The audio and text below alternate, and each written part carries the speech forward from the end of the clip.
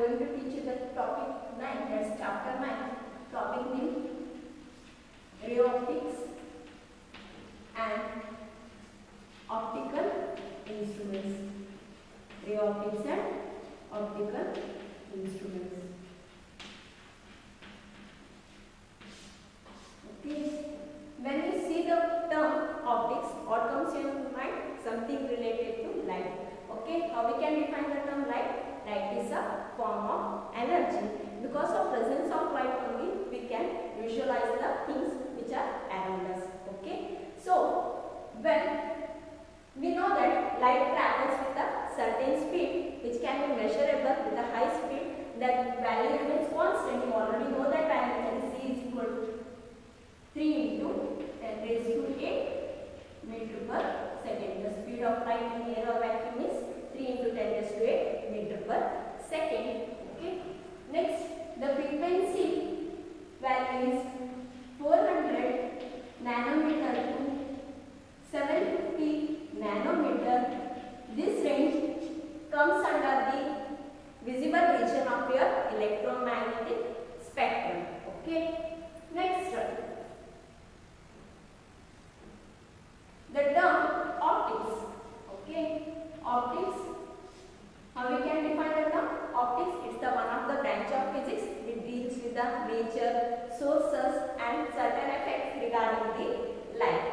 Okay. Next, the term optics can be classified into two terms, that is two types: geometrical optics. Geometrical optics. One more, physical optics. Geometrical optics and physical optics. In geometrical optics, we are going to represent the light in terms of ray, and representation is straight line segment with arrow mark, which is similar to your vector notation which you are studying in the 11th class. Okay, first PUC science. Next, and in geometrical optics, you are going to certain phenomena such as reflection, refraction, total internal reflection, etc. In case of physical optics, we are going to study the wave nature. Okay, wave nature of the light. The term geometrical optics has one more name, which is also called as ray optics. Okay, this is the topic heading. Geometrical optics is also called as ray optics, and physical optics is called as wave optics, which is the next topic in your syllabus. Okay, ray optics and wave optics. Then repeatedly we are using some of the terms, that is first term ray of light. Okay, ray of light. The light travels in a straight line. Light follows the straight line path. Then we are going to say that such ray as light ray as ray of light. Okay, if it will be a single ray. If there are large number of rays, we are going to say it as beam of light. Okay, or we are going to say it as beam of light. Okay, beam of light, that is nothing but bundle of rays. Beam of light is nothing but bundle of rays. Here, bundle of rays, we can represent it in terms of three types.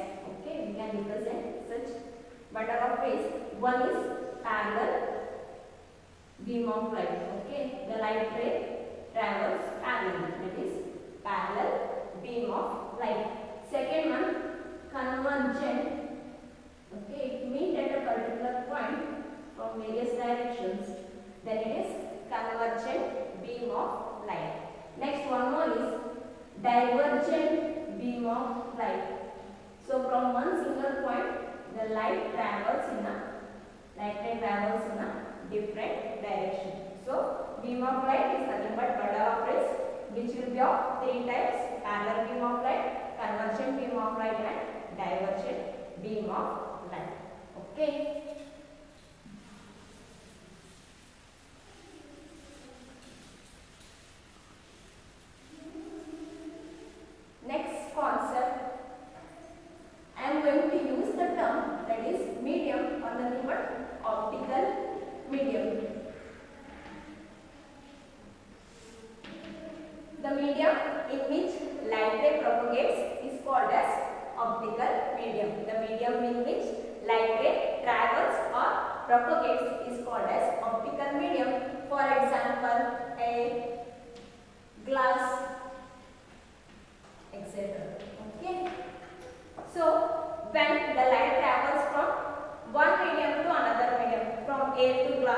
etc., then the speed of light in another medium automatically changes. If light travels in completely in a medium after certain physical optical phenomenon, the medium remains constant. Okay, in that time the c value remains constant.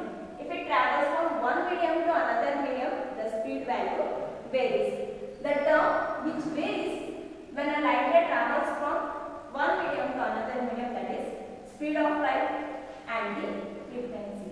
These two terms varies, and the one more term, that is wavelength, remains constant. Okay, you know the relation between these three. Okay, next term, reflection of light. You already know this term, reflection of light. So we can define the term reflection of light. Whenever the light ray incident on any hard surface, okay, what happens if some part of the light reflects or bounces back to the same medium, then that phenomenon is called as what? Reflection of light. When a ray of light incident on a surface, some part of light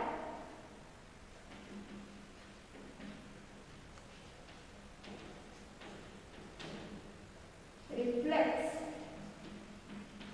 or bounce back to same medium. Okay, one more definition: change in path of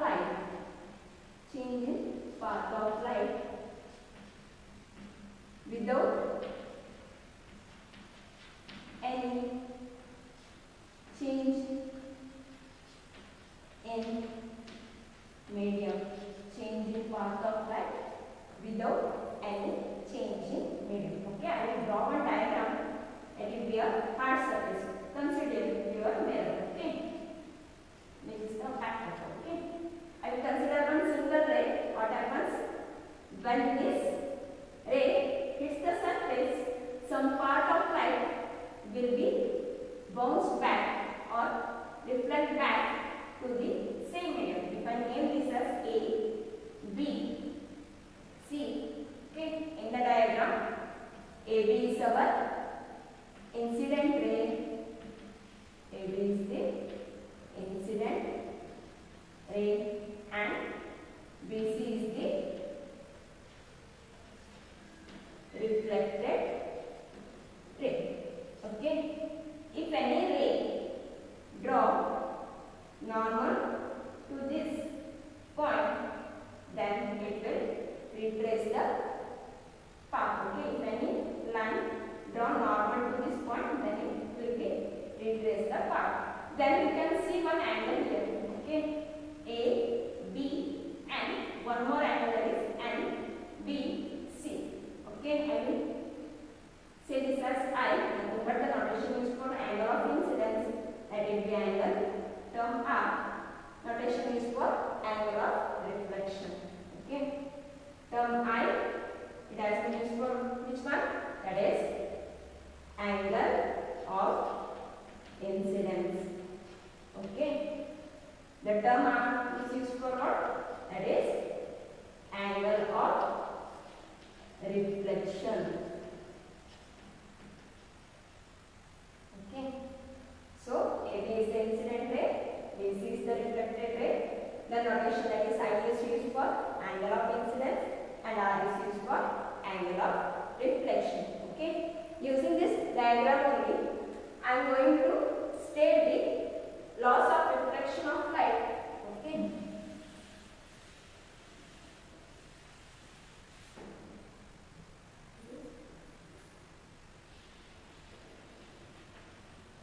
laws of reflection, that is two stated.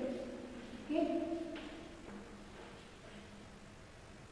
first statement, what it states: incident ray, reflected ray and normal drawn to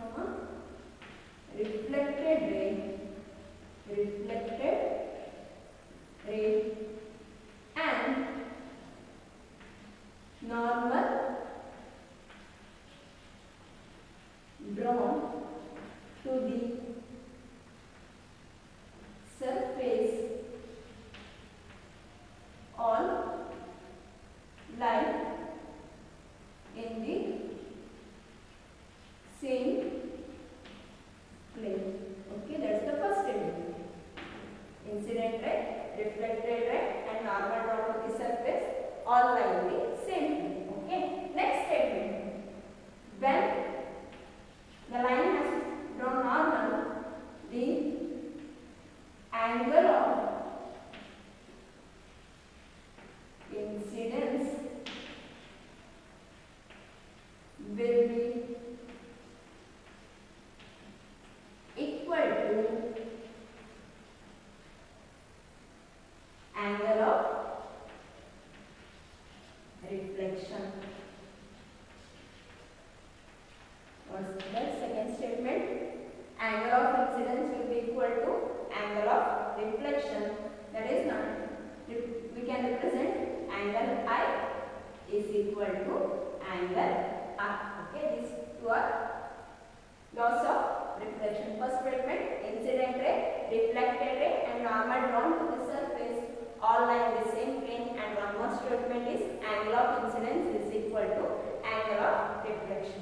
Okay. So the term reflection can be classified into two types, that is regular reflection and irregular reflection. Okay, two types. One is regular reflection,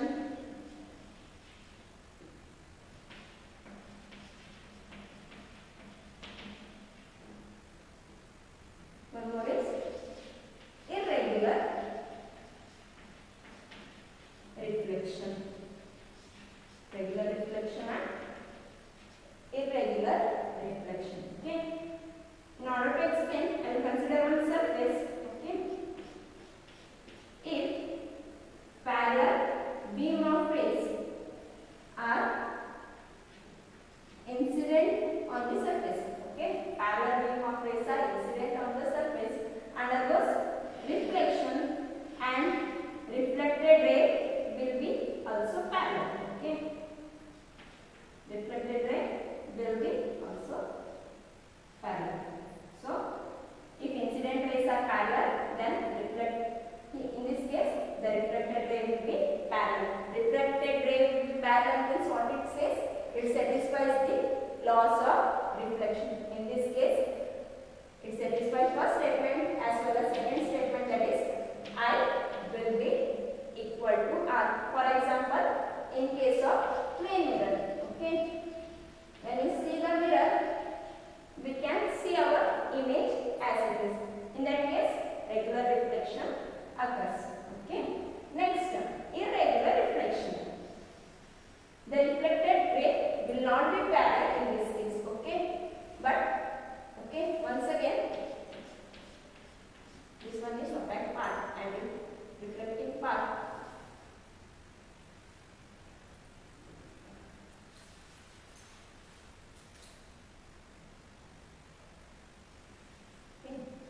The incident rays are parallel.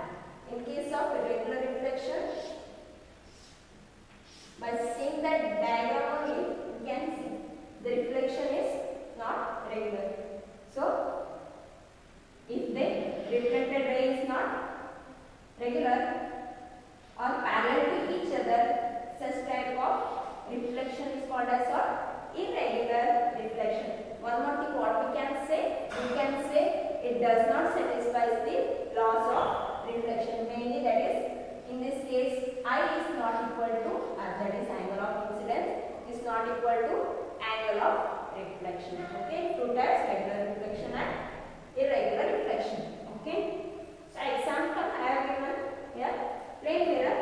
Okay, next, regarding the concept, that is mirror. Okay, in case of mirror, reflection occurs. Mirror is nothing but it is a highly polished surface. Okay, mirror is a highly polished surface.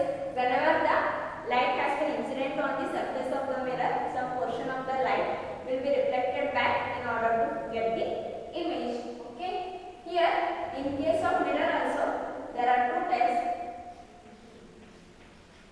Plane mirror, okay, plane mirror and spherical mirror.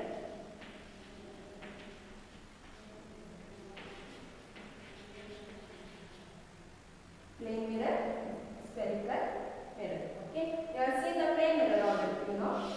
So when we stand in front of the mirror, what we can see? We can see the image. Okay, but it will be laterally in the inverted manner. What we can, how we can say? That is, if you stand in front of the mirror, when we see the image, left portion will be shifted to right and right portion will be shifted to left. Okay, so property, or we can say size of image will be equal to size of object. When we stand in front of the mirror, whether we will see the enlarged image of us? No, exactly same image. How much height will be there? That much height only we can see. Okay, size of the image will be equal to size of the object. Okay. Next, magnification term. Magnification value will be equal to 1. Magnification is nothing but ratio of size of the image to that of the size of the object. In this case, size of the image and size of the object both are same. Then magnification of the plane mirror will be equal to 1. Okay. So you have seen in your salons, if we can see the images when we sit in front of the mirror, that is by arranging the plane mirrors. Okay, if there are two mirrors, if there one mirror which is separated with a certain angle. Okay, if there are two mirrors which angle has been say theta, we can get the n number of mirrors, n number of images, that is by using the formula, that is n is equal to 360 degree by theta minus 1 is one of the formula. When the ratio is, that is, condition is that if 360 by theta, this value is given. Okay, then one more formula,